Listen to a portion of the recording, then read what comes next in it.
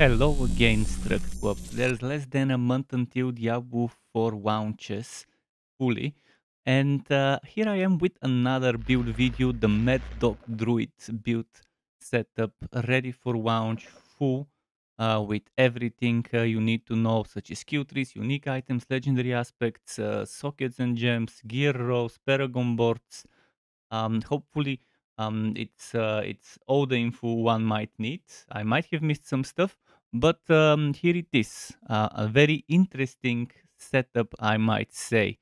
Setup that permanently uses the werewolf form, thanks to the Mad Wolf's Glee unique item. And mind you, I decided, for the sake of the build, to not take an ultimate skill so that we can have one more regular non-ultimate skill. I felt that taking an ultimate skill won't improve the build as much as having 6 non-ultimate skills in the setup specifically and having more passives. Hopefully it turns out fun. Definitely looking forward to checking this build out eventually. It's all about poison and lightning and companion wolves and rabies and the wolf spreading rabies. Sure, you have the werewolf skills like shred, like a bloodhound, like storm strike. Actually, is our base skill because of the lightning, which is not a werewolf skill, and we're using hurricane again. But we're also using bestial rampage, and our wolves benefit from it. So I hope you enjoyed. Buckle up and let's go. When it comes to the skill tree, that's what I like starting with, and this is what it looks like on a build planner, on Watrix build planner, the build calculator. So as you can see, I'll show you quickly here, but then I need to switch to my spreadsheet because from there I can check the different options and tell you why I took one and not the other. Quickly zooming in on the boons, so you might wanna wonder what this is. It seems like you can specialize in one of those 4 categories, and you pick one category to specialize in, obviously. So you pick one per category of the boons, and in the specialized you pick two. I've taken the crit strike chance here and the crit strike damage, specializing in the eagle. Then from there, I decided it's best to get reduced damage from elites, from snake. Critical strikes with shape-shifting skills heal you for X maximum life, and here energized lucky hit, dealing air damage has up to 15% chance to restore spirit. This one, if you don't have the need for spirit, this one is great as well. And this one is also amazing. So avoid this obviously because we don't have an ultimate skill. But yeah, this is that. So let's quickly go show you the skills icons from my website. So we have Storm Strike, we have Shred as I mentioned, but how Wolves, Hurricane, and Rabies. There's no ultimate, and then we're using Bestial Rampage. Now, here you can see Storm Strike. I prefer the vulnerable rather than the 2 additional targets. On Shred, I prefer having the poisoning because it's a poison build rather than this one. Then the second and third attack performing a dash in addition, and the critical strike damage being increased for the skill. Um, Over here, I've taken Predatory Instinct. A must have, I think, especially considering we're a close range build. Here, some of you might prefer to get the movement speed. I think it's not needed. I'd rather spend those points in damage or survivability. But how I love the spirit version. If you think, okay, with the boon, I have plenty of spirit, then consider switching to the attack speed version. This build benefits greatly from attack speed. Wolves, just a single point in Wolves, as well as Bloodhound, only a single point, as well as Stormstrike, only a single point, but Shred is maxed. In the Wolves, I decide to go for Brutal Wolves for that attack speed bonus. I think we should be fine. We shouldn't need the Fortify. If you really think the Wolves are underwhelming and the crit strikes um, giving them attack speed is not worth it, then definitely switch to Fortify. If you need that survivability. Call of the Wild, again, boosting our companion damage for the wolves. Then Hurricane maxed out and Rabies maxed out. Major skills for the build. Enhanced Hurricane, obviously. Enhanced Rabies, obviously. For Hurricane, I decided to go making vulnerable enemies vulnerable for 3 seconds, a 15% chance rather than enemies affected by dealing less damage.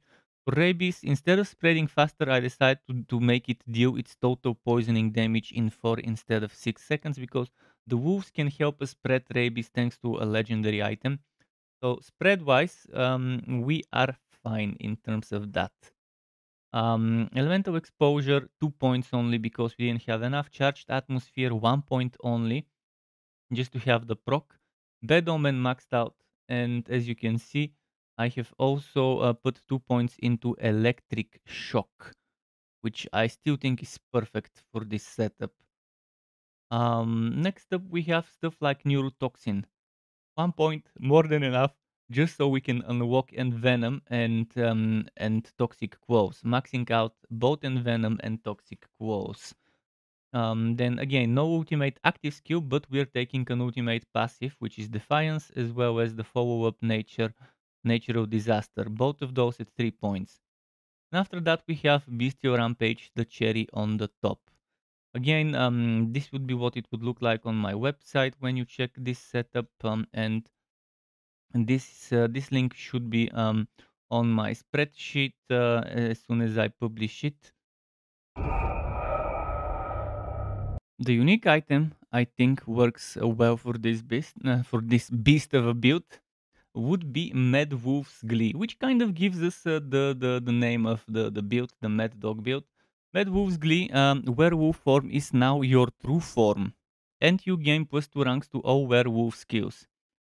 It has physical damage, it has poison damage, it has damage reduction from poisoned enemies, and it has movement speed, which again, you don't need the lycanthropic speed digitrade gate or whatever it's called, as much, considering you get movement speed from this chest armor, mind you, chest armor. And this is such a good item. Obviously, you would be stacking it with other bonuses, and obviously, you being permanently wolf means you probably would have 0 times when you are switching out of a wolf form. In this build, the way I've set it up, you'll see in a moment why. Regarding legendary aspects, this is the shortlist. I'll quickly show you the shortlist and then move on to the details of each of them. In the helmet, I put Stormshifter's aspect, Amulet, Night Howler's aspect, Chest. The unique item goes here, but until then you can use Aspect of Might. There are some alternative options. Eventually I'll talk about those in a moment. In the Pants, Vigorous aspect. In the Gloves, Aspect of the Wild Rage. Boots, Exploiter's aspect. Ring, Aspect of the Tempest. Ring 2, Stormbeast aspect. One-handed weapon and offhand would be Aspect of the Alpha on the one-handed weapon, Stormquo on the offhand. And if for whatever reason you decide to use a two-handed weapon instead of one-handed, Stormquo aspect has to go and you have to keep Aspect of the Alpha. I've shortlisted 2 alternative unique items. In case you're getting super unlucky and Aspect of the Might doesn't drop, you could consider Andario's Visage, which is Helmet, or Storm's Companion, which is Pants. And due to the nature of this setup,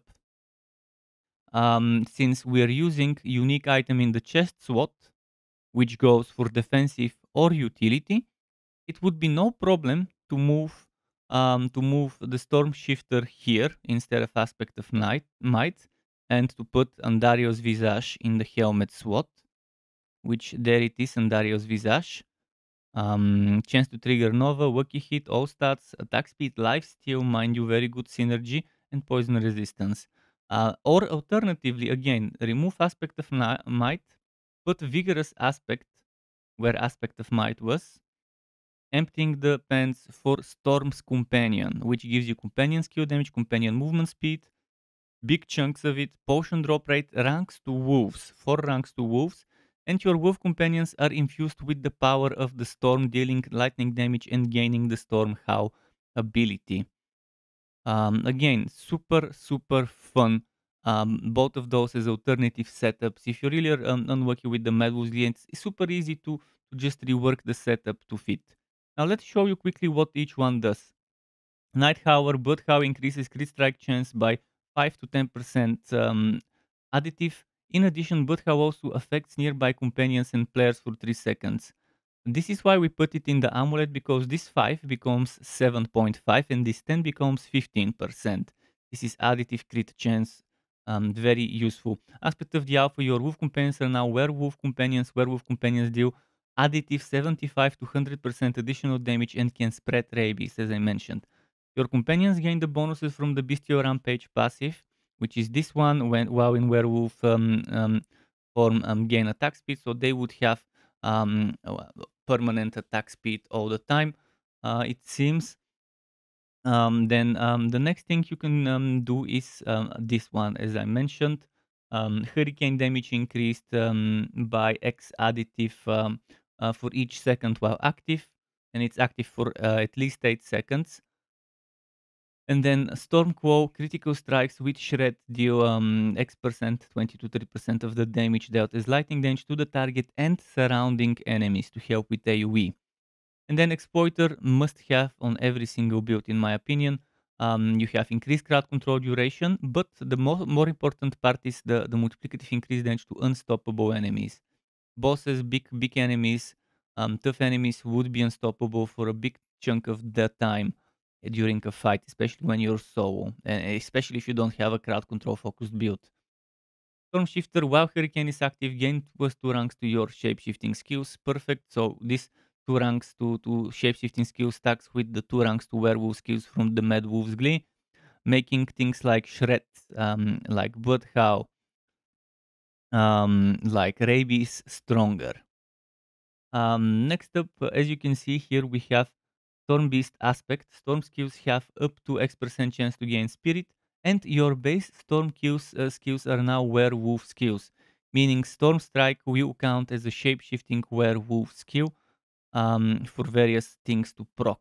And then we have, as I said, Vigorous, 10 to 15% damage reduction while shape-shifted into a werewolf, which should be all the time. And Aspect of Might as a temporary basic skills grant you damage reduction.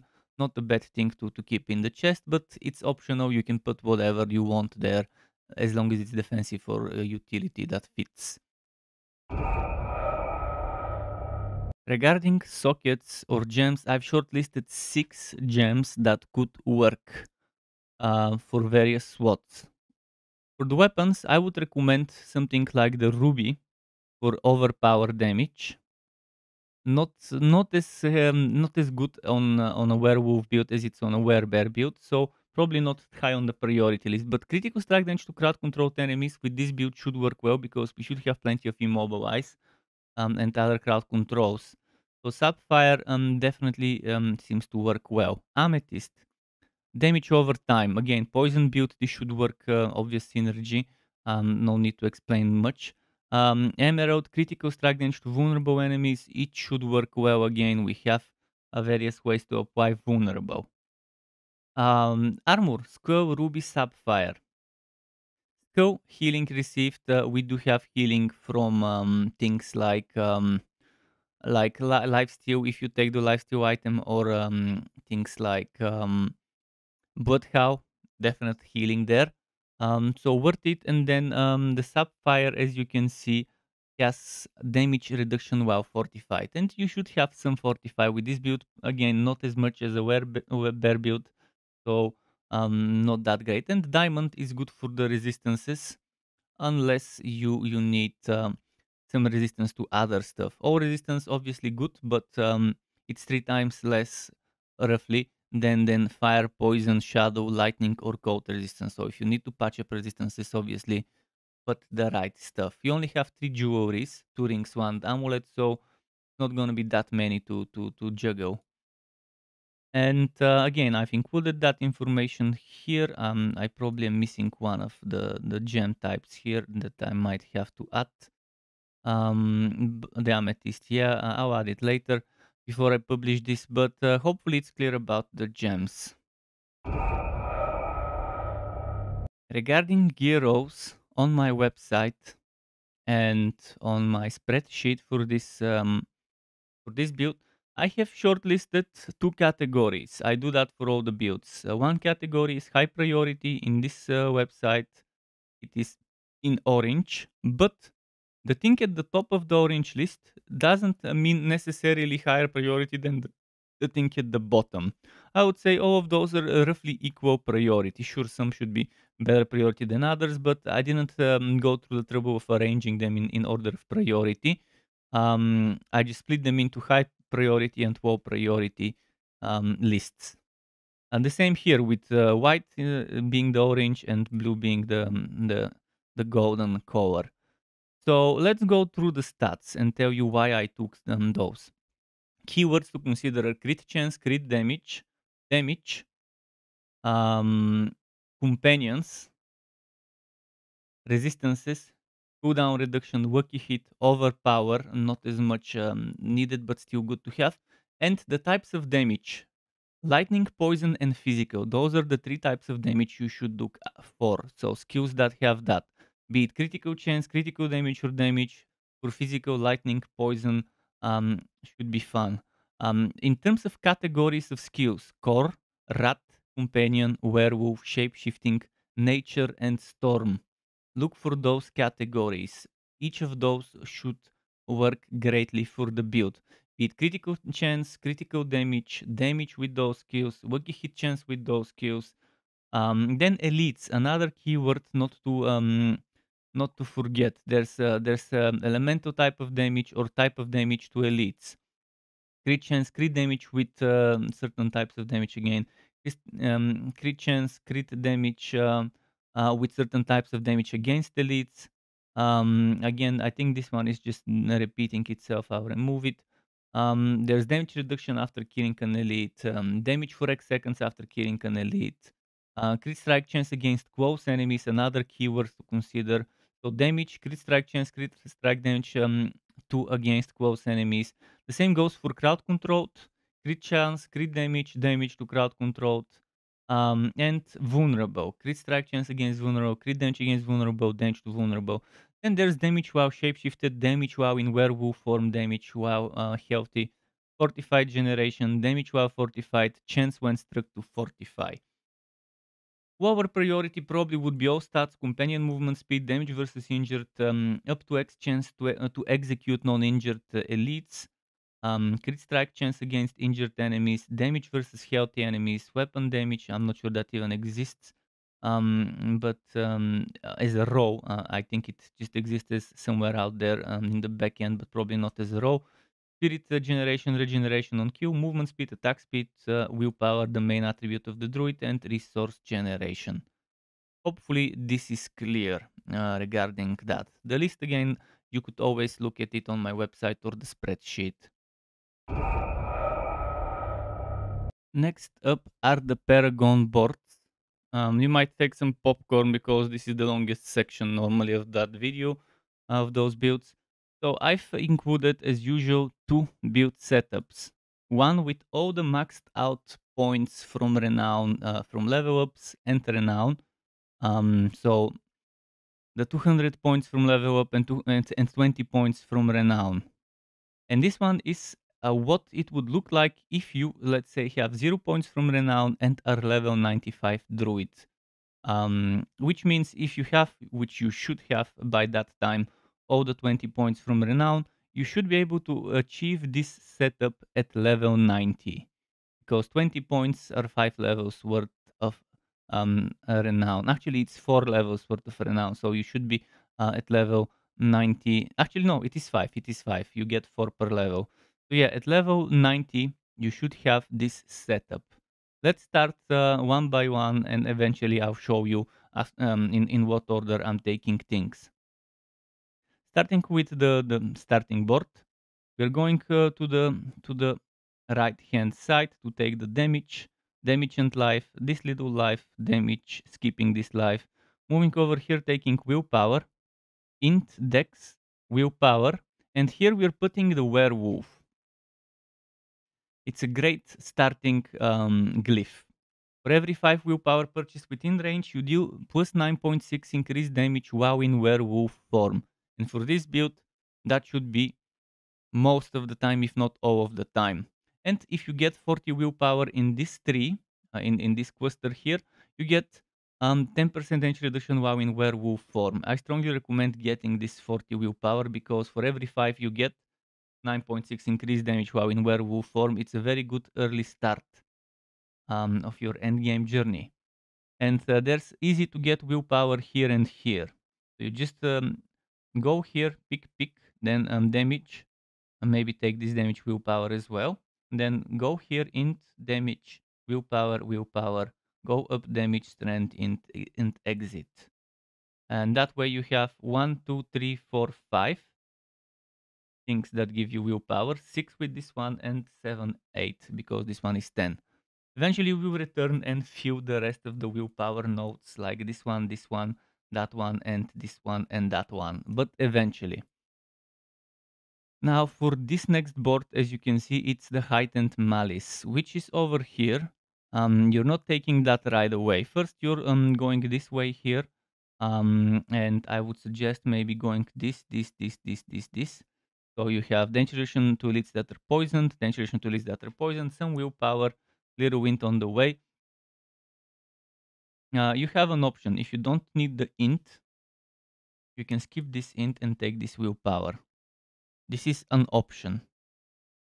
It's up to you. 5 willpower or 7 int. But int would be needed here and there, so having that little extra 2 might not be that bad. Here in the glyph socket, we're putting tracker. For every 5 decks purchased within range, you deal 9.6 increased damage to poison targets. Even bosses should be poisoned because it's not considered a crowd control, so the unstoppable shouldn't prevent them from doing that. So I decided to focus on something that can be reached easily as the first glyphs that I take, rather than something that has some tricky conditions like damage to crowd control and damage to vulnerable and so on. Although vulnerable applies to bosses easily as well. So this one also additional bonus if you meet the 25 decks, poisoning damage effects lasts 33% longer, which is perfect. We want to get that before we move on. So that's why we take these decks here eventually and these decks here eventually. But before that, we want to get damage to poisoned enemies decks, damage to poisoned enemies willpower decks, damage to poisoned enemies, damage to poisoned enemies. And then we take these decks and these decks before we exit the board. And exiting the board on this side, decks, willpower, decks, obviously. Here, damage to poisoned enemies and damage to elites, take the whole fucking cluster and move up. Then over here, you have choices to make. Do you take this cluster first or do you take this road first? Why did I take this road and not that road? I mean, I was checking which one would be better.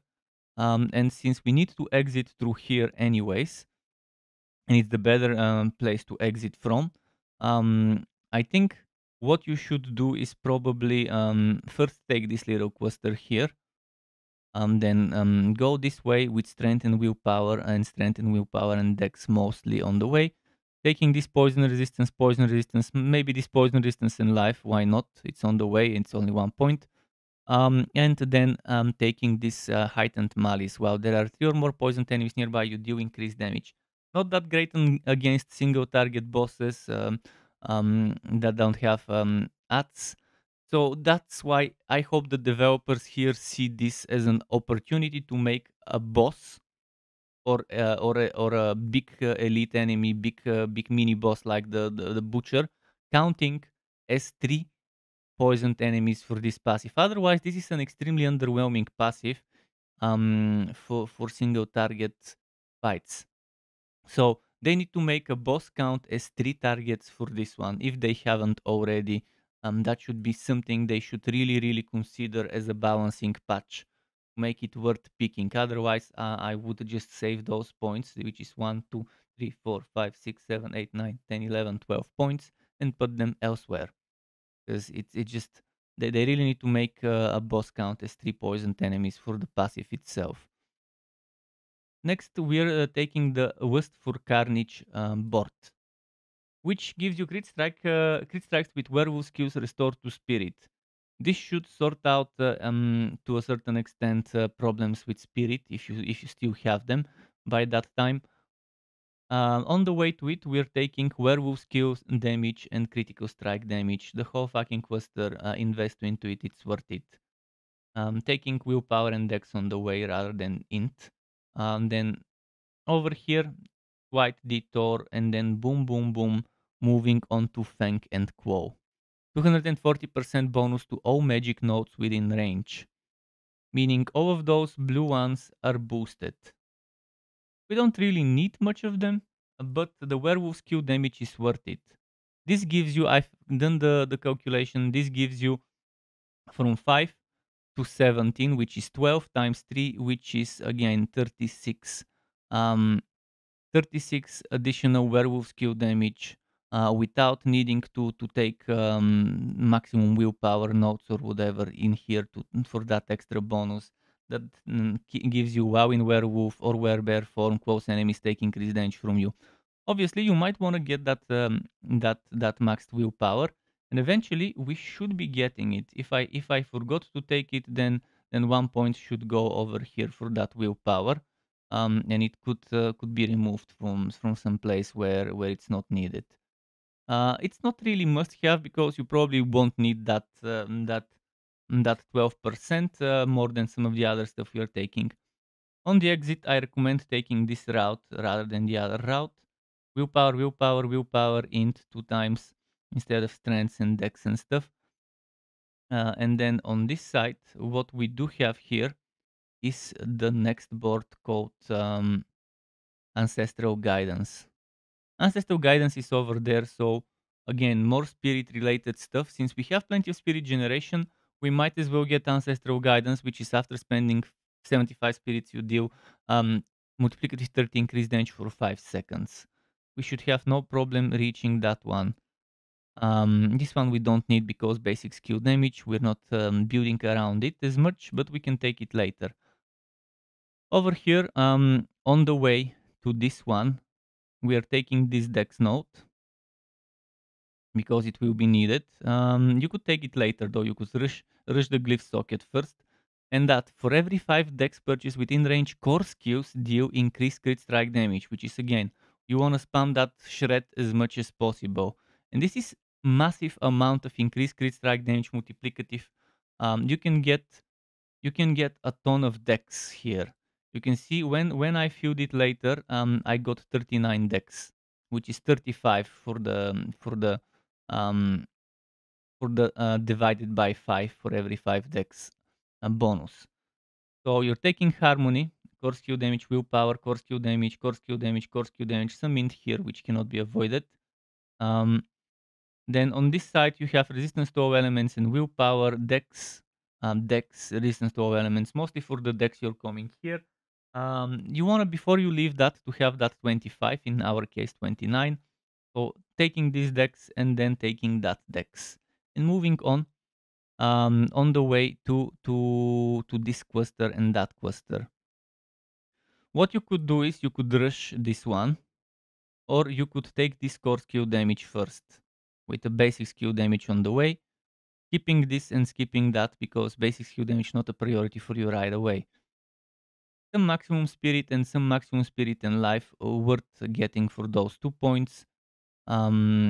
Especially this one having a bonus if you meet a certain intelligence requirement, which again helps you figure out why we took some intelligence in certain places where there was the 5 willpower, 7 int choice.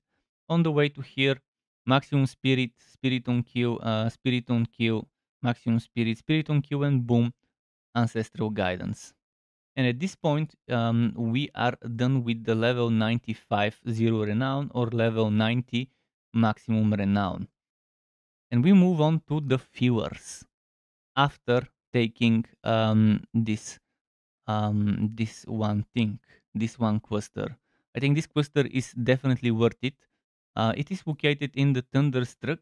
We don't need the Thunderstruck stuff, but we do need this one cluster here. So that's crit strike damage, which can be doubled, and damage to crowd controlled enemies. The crit strike damage, crit strike damage, crit strike damage, and we have to take this damage to crowd controlled enemies. We're skipping that one. After this, as I said, it's filling. What should you prioritize filling first? First, fill here. Fill all the willpower you can get for this damage while in werewolf form. Then fill this one. Fill increase damage to poisoned targets, and fill the damage to crit strike damage with core skills. You might even do that before the poisoned ones. But first I would probably suggest the werewolf. Then this. And as you can see, this board needs to be rotated. Do you see the change? We enter through this side. And this one is at the top. But before you touch this board, you need to rotate it. Must do that, otherwise it won't let you. So you rotate this board, so this one from here moves there, and you're connecting those here. You see that you're connecting it that way over here. So you're taking this resistance to all elements, as you can see here, and you're connecting through there. Overall, I hope you can see the differences in the boards and that I have made and which notes I have taken.